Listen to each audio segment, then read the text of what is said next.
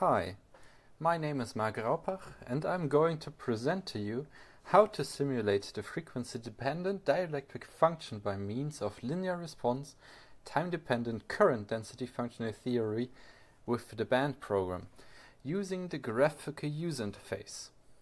As an example, I decided to simulate a molybdenum disulfide monolayer structure. Let's start off by calling ADF jobs, for example from the command line, and switch to a directory which is suited to do calculations in, and create a subdirectory by clicking on File and New Directory. Rename it to something like MOS2 monolayer,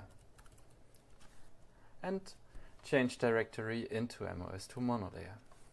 Now we call the ADF and band input interface by clicking on the SCM logo and on New Input. There is a rather convenient way to load structures which are already present in the graphical user interface structure library by clicking on the magnifying glass and typing what you're looking for. In our case, it is MOS2 monolayer. Now we have loaded the structure, so the coordinates of the atoms and the lattice vectors. And we are going to change the calculation details in the main panel. For example, we set the relativity to scalar, the basis set to DZP, the numerical quality to basic. Since for response calculations one usually needs a rather dense K-mesh, we are going to set the K-space by hand to 11 by 11. Now for the interface of the dielectric function. Click on Properties and Dielectric Function. In the upper part you see that you can choose methods. You can choose the new and the old response method. But to simulate two-dimensional materials and their response properties, you can only choose the new response. So let's choose the new response. This method is simulating explicit points in frequency space. So we have to tell the program how many frequency points have to be simulated in a certain frequency range. Here we are simulating 21 frequencies in the range of 1 eV to 3 eV, which covers most of the visible range of spectroscopy. In the SCF section, you can change details regarding the SCF of the response, like the cycles, the mixing during the SCF, and the convergence criterion, which we are going to set to 0.1. In the technical section, you can change the values for eta, which influences the integration rate evaluation. You can change the volume cutoff, which changes the assumed volume of a 1- and 2-dimensional material, and you can change the active energy space, which we are going to set to 1 eV. Setting it to a small value like 1 eV will enhance the performance of the calculation, since only these transitions are taken into account, which have a smaller energy difference than 1 eV plus the maximum defined energy range, in this case 3 eV. Since we are simulating a two-dimensional material and its response property, we are usually only interested in the X and Y component, so we neglect the Z component in this calculation. Now we are set to start the calculation by clicking on File and Run, and we are giving it a suitable name like MOS2 TDCDFT. A warning will be prompted stating that the new response can only be performed for calculations using no symmetry, which is not a problem at all, it is just a warning. Now our calculation is already up and running, and in the ADF jobs window you see the updated log file statements. By clicking there, another window will pop up showing the complete log file. Since this calculation will take some time, I want to set your focus on a very nice feature of the graphical user interface. You can not just do calculations on your local machine, but you can also set up a queue which is intended to send calculations to a remote cluster.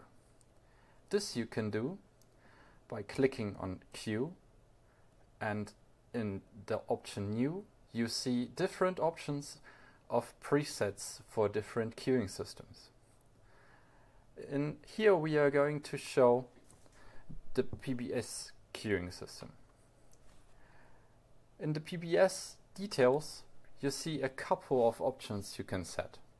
For example, the name of the queue, the default options, which in this case will influence the time of your calculation on the cluster, then the remote host, which is the address of your cluster, the remote user, which is your user account name on this cluster, the remote job directory, which handles in which directory the calculations are stored on cluster. The run command is a very important option, since it handles how the job is started. In this case, it is a qsub command, which is starting a calculation on 2 nodes, with each 2 processes using the InfiniBand internode connection. The next 4 commands, use local batch, kill command, job status and system status, are not as relevant, so you can just keep the options which are given. The prolog command is again a rather important one. This will set all the environment variables necessary to do the calculation with band or with any other program of the SEM package.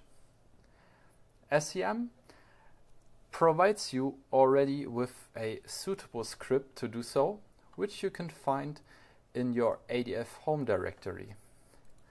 Let me type it in. For example, it might be in $home ADF repo ADF 2017.104 / ADF-rc.sh.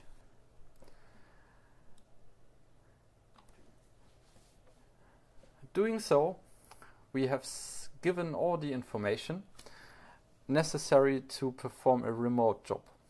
You can also define a epilogue command, which will handle, for example, all the calculation details and files and directory which are left after the calculation finished, and what will happen to them.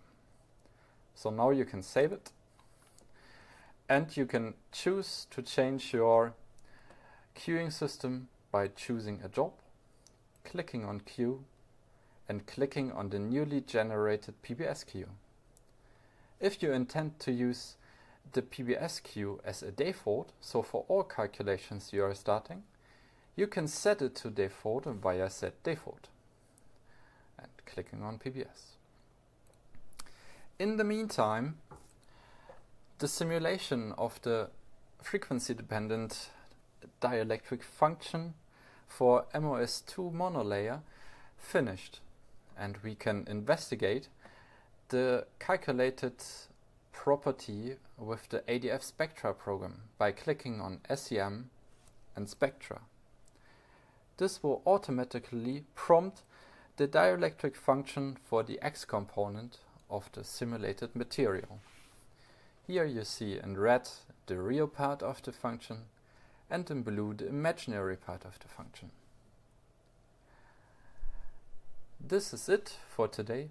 Thank you for watching and goodbye.